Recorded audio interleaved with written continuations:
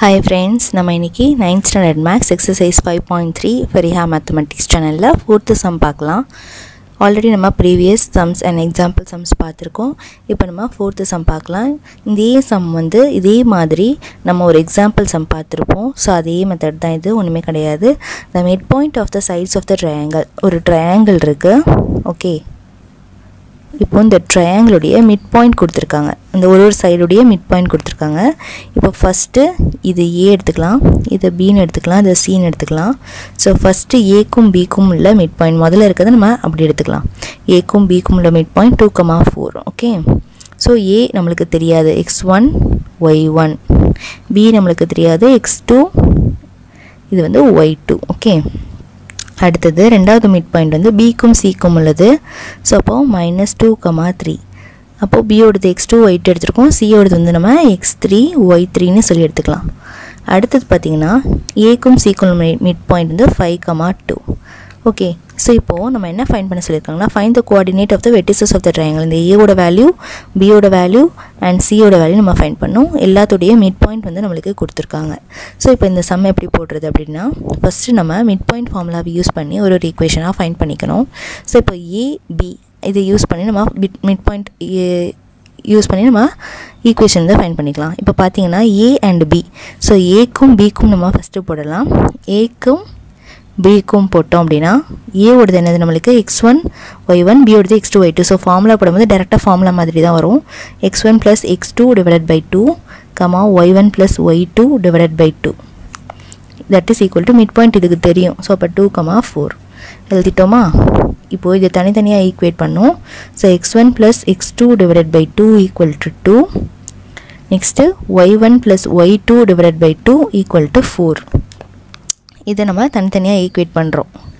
Equate பண்ணோம் அப்படினா நமக்கு என்ன கிடைக்கும்? இதுல இந்த 2 இந்த சைடு போய்டும். அப்ப x1 + x2 = 4 அப்படினு சொல்லி நமக்கு கிடைக்கும். இங்க y1 + y2 = 8 அப்படினு சொல்லி நமக்கு கிடைக்கும். இத வெச்சுக்கோங்க. இதையும் அதே மாதிரி வெச்சுக்கலாம். இது அப்படியே பெண்டிங்ல வெச்சுக்கலாம். இப்போ நம்ம என்ன பண்ண போறோம் அப்படினா அடுத்து B க்கும் C க்கும் போட போறோம். B க்கும் C க்கும் போட்டா B வந்து x2, இதுல x3 ல வருது. அப்போ நம்ம ஃபார்முலா எப்படி வரும்? x2 + x3 / 2, y2 + y3 / 2.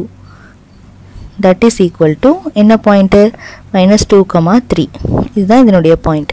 So இப்போ நம்ம அதே மாதிரி போடலாம். x2 + x3 / 2 = -2. அடுத்து y2 + y3 / 2 = 3. ஓகே. இப்போ நம்ம சிம்பிளிஃபை பண்ணோம் அப்படினா ரெண்டையும் கிராஸ்ல பண்ணோம்னா x2 + x3 = -4, y2 + y3 = 6 அப்படினு சொல்லி நமக்கு கிடைக்கும். ஓகேவா? சோ இதை நம்ம பாக்ஸ் போட்டு அதே மாதிரி வெச்சுக்கலாம். இதையும் பாக்ஸ் போட்டு நம்ம வெச்சுக்கலாம். இப்போ அடுத்து நம்ம என்ன பண்ண போறோம்? AB பண்ணியாச்சு, BC பண்ணியாச்சு. அடுத்து AC க்கு நம்ம பண்ண போறோம். ஓகேவா? இப்போ AC க்கு பண்ணலாம். AC ஓடது நம்ம பண்ணும்போது நம்ம எப்படி பண்ணலாம் அப்படினா நம்ம CA ன்னு போட்டுக்கலாம். உங்களுக்கு கண்டினியூஸா இருக்கும். AB BC and CA ன்னு நம்ம போட்டுக்கலாம். உங்களுக்கு குழப்பமா இருக்கும். சோ இப்போ CA னா x3 and x1 ல வரும். அப்போ x3 + x1 / 2, y3 + y1 / 2. இதனுடைய மிட் பாயிண்ட் என்னது? 5,2.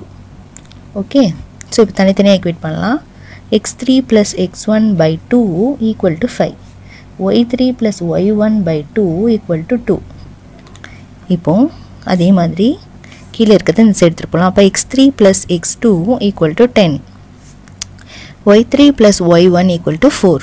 சோ இத நம்ம பாக்ஸ் பண்ணிக்கலாம். இப்போ நான் நல்லா கவனிங்க. இப்போ நான் மூணுத்துக்கும் மிட் பாயிண்ட் ஃபார்முலா போட்டு தனித்தனியா ஈக்குவேட் பண்ணி வச்சிருக்கேன். சோ இப்போ இந்த ஈக்குவேஷனை நான் என்ன எடுக்க போறேன் அப்படினா இத வந்து 1 அப்படினு சொல்லி எடுக்க போறேன். இத வந்து 2 அப்படினு சொல்லி எடுத்துக்கிறேன். இத வந்து நான் 3 அப்படினு சொல்லி எடுத்துர்க்கேன். அடுத்து இத வந்து நான் 4 அப்படினு சொல்லி எடுத்துர்க்கேன். இத வந்து 5 அப்படினு சொல்லி எடுத்துர்க்கேன். இத வந்து 6 அப்படினு சொல்லி நான் எடுத்துர்க்கேன். ஓகேவா? சோ இப்போ நான் என்ன பண்ண போறேன் அப்படினா 1 ஐயும் 2 ஐயும் 3 ஐயும் ஆட் பண்ண போறேன். நல்லா நோட் பண்ணிக்கோங்க. 1 ஐயும் 2 ஐயும் 3 ஐயும் நான் ஆட் பண்ண போறேன். அடுத்து என்ன பண்ண போறேன்னா இந்த சைடு 4 ஐயும் 5 ஐயும் 6 ஐயும் நான் ஆட் பண்ண போறேன். நல்லா நோட் பண்ணிக்கோங்க. x ல இருக்குது எல்லாத்தையும் நான் ஆட் பண்ண போறேன். அடுத்து y ல இருக்குது எல்லாத்தையும் நான் ஆட் பண்றேன். அவ்வளவுதான். சோ இப்போ x ல இருக்குது என்னன்னா x1 + x2 ப்ளஸ் அடுத்தது x2 ப்ளஸ் x3 அடுத்தது பார்த்திங்கன்னா x3 ப்ளஸ் x2. இப்போ ரைட் சைடில் இருக்குது நம்ம என்ன பண்ண போகிறோம், ஆட் பண்ண போகிறோம். ஓகேவா? அப்போ ரைட் சைடில் இருக்குது நம்மளுக்கு என்ன கிடைக்கும், 4 ப்ளஸ் -4 அண்ட் 10 இருக்குது நம்மளுக்கு. இப்போது நம்ம ரைட் சைடில் இருக்குது ஆட் பண்ணோம் அப்படின்னா நம்மளுக்கு 4 ப்ளஸ் -4 இருக்குது. ஸோ ரெண்டும் கேன்சல் ஆகிடும், வெறும் 10 மட்டும் தான் இருக்கும். தட் இஸ் ஈக்குவல் டு 10 மட்டும் இருக்கும். இப்போ நம்ம என்ன பண்ண போகிறோம் அப்படின்னா, நீங்கள் ஃபுல்லாக பார்த்தீங்க அப்படின்னா இது வந்து x3 ப்ளஸ் x1, நான் 2 எழுதியிருந்தேன், 1 மாற்றிருக்கேன். அதே மாதிரி இங்கேயும் 1 மாற்றிட்டேன். ஸோ இப்போ பார்த்தீங்க அப்படின்னா 1 2 3 3 ஆட் பண்ண நம்ம எழுதிட்டோம். எழுதிட்டு நீங்கள் செக் பண்ணி பார்த்தீங்க அப்படின்னா உங்களுக்கு கரெக்டாக 10 வருதான்னு பார்த்தா x1 ப்ளஸ் x2னா 4, இங்கே -4, இங்கே 10, எல்லாத்தையும் பண்ணால் நம்மளுக்கு 10 தான் வரும். ஸோ இதை நம்ம சிம்பிளிஃபை பண்ணி நம்ம கண்டுபிடிக்க வேண்டியது x1ஓட வேல்யூ, x2ஓட வேல்யூ, x3ஓட வேல்யூ. ஸோ எல்லாத்தையும் ஆட் பண்ணால் அதில் எத்தனை x1 இருக்குது, 2 x1 இருக்குது. அப்போது 2x1, இதில் எத்தனை இருக்குது, 2x2, 2x2, இதில் வந்து 2x3 ஈக்குவல் டு 10. ஓகே, இப்போ 2 காமனாக எடுத்துட்டோம்னா x1 plus x2 plus x3 equal to, இந்த 2 இந்த சைடு போகும்போது டிவைடில் வரும், அப்போ 5ன்னு வந்துடும். ஓகே, அப்போ இந்த 2 நான் எடுத்துடுறேன். ஓகே, டேரெக்டாக நான் சிம்பிளிஃபை பண்ணி போட்டேன். ஸோ இதில் இருக்க 2 வந்து காமனாக வெளியே எடுத்துகிட்டு இந்த சைடு எடுத்துகிட்டு வந்தால் 10 டிவைட் பை 2ன்னு வரும், 5 வரும். ஸோ அப்போ x1 ப்ளஸ் x2 x3யோட வேல்யூ வந்து நம்ம 5 அப்படின்னு சொல்லி வச்சுருக்கோம். ஸோ இதை வந்து நீங்கள் வந்து என்ன எடுத்துக்கிறீங்கன்னா ஈக்குவேஷன் நெக்ஸ்ட்டு நம்பர் என்னது 7 அப்படின்னு சொல்லி எடுத்துக்கலாம். அடுத்தது அதே மாதிரி நம்ம இதை பண்ண போகிறோம். ஓகே, இதை பண்ணால் என்ன கிடைக்கும், y1 plus y2 plus y2 plus y3 plus y3 plus y1 equal to, so என்ன நம்பர் ஆட் பண்ணால் 8 ப்ளஸ் 6 நம்மளுக்கு 14, 14 ப்ளஸ் ஒரு 4 18 சொல்லி நம்மளுக்கு கிடச்சிருக்கு. ஸோ இப்போ நம்ம இதில் பார்த்தீங்கன்னா அதே மாதிரி y1 2 இருக்குது, y2 2 இருக்குது, y3 2 இருக்குது. அப்போது 2y1 plus 2y2 plus 2y3 equal to 18. So y1 plus y2 plus y3 2 காமனாக இங்கே டிவைட் பண்ணோம் அப்படின்னா 9ன்னு வந்துடும். ஸோ டேரெக்டாக நான் அதே மாதிரி போட்டேன். இப்போ நம்மளுக்கு இது வந்து ஈக்குவேஷன் நம்ம என்னென்னு எடுத்துக்கலாம், 8 அப்படின்னு சொல்லி எடுத்துக்கலாம். இப்போ நான் என்ன பண்ண போகிறேன் நல்லா கவனிங்க, x1 ப்ளஸ் x2 முதல் ஈக்குவேஷனை நான் இந்த 7th அப்ளை பண்ண போகிறேன். சரியா? ஃபஸ்ட் ஈக்குவேஷனை நான் இந்த 7th அப்ளை பண்ண போகிறேன். யூஸ் ஈக்குவேஷன் 1 இன் 7ல் அப்ளை பண்ண போகிறேன். அப்போ x1 ப்ளஸ் x2க்கு பதிலாக நான் 4 அப்ளை பண்ணுறேன்.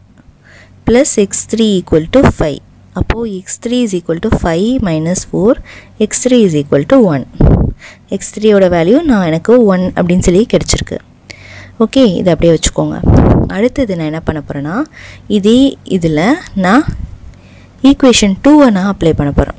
ஓகே, ஸோ இப்போ நல்லா கவனிங்க, ஈக்குவேஷன் 2 அப்ளை பண்ணலாம். ஈக்குவேஷன் 2னா x2 x3க்கு பதிலாக நான் -4 அப்ளை பண்ண போகிறேன். அப்போது x1 x2 x3க்கு பதிலாக நான் -4 அப்ளை பண்ண போகிறேன் ஈக்குவல் டு 5. அப்போது x1 is equal to 5 plus 4. அப்போது x1 is equal to 9. Okay, அடுத்து நான் என்ன பண்ண போகிறேன் அப்படின்னா அதே மாதிரி இது வந்து ஈக்குவேஷன் 2 அப்ளை பண்ணுது, இது வந்து ஈக்குவேஷன் 3 நான் அப்ளை பண்ண போகிறேன். ஈக்குவேஷன் 3 x3 ப்ளஸ் x1 வந்து நம்மளுக்கு 10 கிடச்சிருக்கு. x3யும் x1ம் எனக்கு 10 கிடச்சிருக்கு. அப்போ x2 மட்டும்தான் இருக்கும். ஸோ அப்போ என்ன கிடைக்கும், x2 ப்ளஸ் 10 ஈக்குவல் டு நம்மளுக்கு என்ன கிடைக்கிது, 5 கொஷினில் இருக்குது, அப்படி ஈக்குவேஷனில் இருக்குது. ஸோ x2ஓட வேல்யூ வந்து 5 மைனஸ் 10 ஈக்குவல் டு -5. ஸோ இப்போது x2ஓட வேல்யூ வந்து -5. இதை நல்லா நோட் பண்ணி வச்சுக்கோங்க. ஓகேவா? இப்போது இது வந்து முடிஞ்சிருச்சு. x1 x2 x3 நம்ம ஃபைண்ட் பண்ணிட்டோம். இப்போ இதை நம்ம எக்ஸ்டெண்ட் பண்ணிக்கலாம். அடுத்து இப்போ நம்ம y1 y2 y3 ஃபைண்ட் பண்ண போகிறோம். ஸோ இதிலிருந்து அதே மாதிரி ஈக்குவேஷன் 1 நம்ம யூஸ் பண்ணி இதில் அப்ளை பண்ண போகிறோம். சரியா? சாரி, ஈக்குவேஷன் 4 இது வந்து 4 5 6க்கு உள்ளது. ஸோ அப்போ ஈக்குவேஷன் 4 இதுக்கு அப்ளை பண்ணணும். அப்போ y1 y2க்கு பதிலாக நான் என்ன பண்ண போகிறேன், 8 அப்ளை பண்ணுறேன். y3 அப்படியே இருக்குது 9. ஸோ அப்போ y3 இஸ் ஈக்குவல் டு 9. இந்த 8 இன்சர்ட் பண்ணால் -8 வரும். அப்போது 1ன்னு வந்துடும். y3 வந்துருச்சு. இப்போ நான் ஈக்குவேஷன் 5 அப்ளை பண்ண போகிறேன். 5 அப்ளை பண்ணேன் அப்படின்னா y2க்கும் y3க்கும் பதிலாக நான் 6 போடுவேன். அப்போ y1 மட்டும்தான் இருக்கும். 6 that is equal to 9. y1 is equal to 9 minus 6. y1 is equal to 3. Okay, இப்போ நான் நெக்ஸ்ட்டு 6th ஈக்குவேஷனை அப்ளை பண்ண போகிறேன். அப்போ y3க்கும் y1க்கும் 4. அப்போ பேலன்ஸ் y2 மட்டும் தான் இருக்கும். y2 plus 4 equal to 9. So அப்போ y2 is equal to 9 minus 4. So 9 minus 4 வந்து 5. y2 ஓட வேல்யூ வந்து 5. இப்போது y1, y2, y3 நம்ம ஃபைண்ட் பண்ணிட்டோம். இது ரொம்ப ரொம்ப ரொம்ப ரொம்ப இம்பார்ட்டன்ட் சம். இப்போ y1, y2 and y3 நம்ம ஃபைண்ட் பண்ணிட்டோம். x1, x2 and x3 find பண்ணிட்டோம். இப்போது நம்ம ஏபிசிக்கு நம்மளுக்கு எல்லாமே தெரியும். ஓகேவா? இப்போ நான் ஆன்சர் எழுதுகிறேன். இப்போ ஆன்சர் பார்த்திங்க அப்படின்னா ஏவோட பாயிண்ட் என்னது அப்படின்னு பார்த்தீங்கன்னா x1, y1. ஸோ x1 என்னது 9, y1 வந்து 3. அடுத்தது பியோடது பார்த்தீங்கன்னா x2, y2. x2 என்னது -5, y2 என்னது 5. சியோட வேல்யூ வந்து x3, y3. x3 என்னது 1, y3 என்னது 1. ஸோ இதுதான் ஆன்சர். ஓகேவா? இந்த சம்மில் உங்களுக்கு ஏதாச்சும் டவுட் இருந்துச்சு அப்படின்னா கண்டிப்பாக கமெண்ட் செக்ஷனில் கமெண்ட் பண்ணுங்கள். இந்த வீடியோ பிடிச்சிருந்துச்சு அப்படின்னா லைக் பண்ணுங்கள், உங்கள் ஃப்ரெண்ட்ஸ்க்கும் ஷேர் பண்ணுங்கள். மறக்காமல் எங்களுடைய சேனலை சப்ஸ்கிரைப் பண்ணிக்கோங்க. தேங்க்ஸ் ஃபார் வாட்சிங்.